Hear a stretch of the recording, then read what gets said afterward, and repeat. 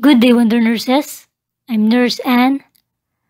I prepared 3 MS questions about some of the most common topics being asked about respiratory system and disorders.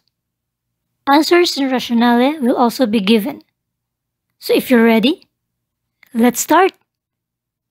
Question number 1. During the bronchoscopy procedure, Mr. Dipsy experiences a vasovagal response during the insertion. The nurse should expect.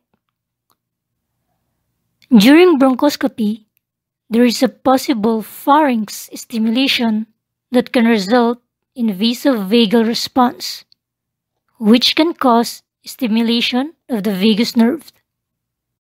The stimulation of the vagus nerve will not cause bronchodilation or mydriasis, but it increases gastric secretion and the patient may experience a sudden drop in heart rate that can lead to syncope. Therefore, the correct answer is A, a drop in heart rate. Question number 2. Nurse OP administered a beta-2 adrenergic agonist to patient Z during an asthmatic episode. The patient asked the nurse, "What is the best evidence that the drug you gave me is effective?"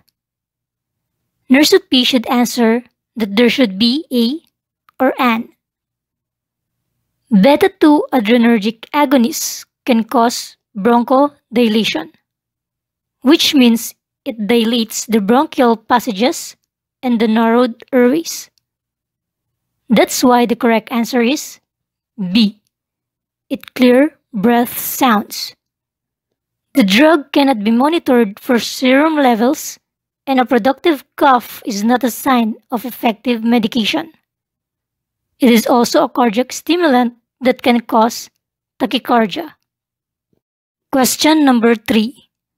Nurse Aha has a patient diagnosed with chronic bronchitis, and he is teaching him some breathing exercises.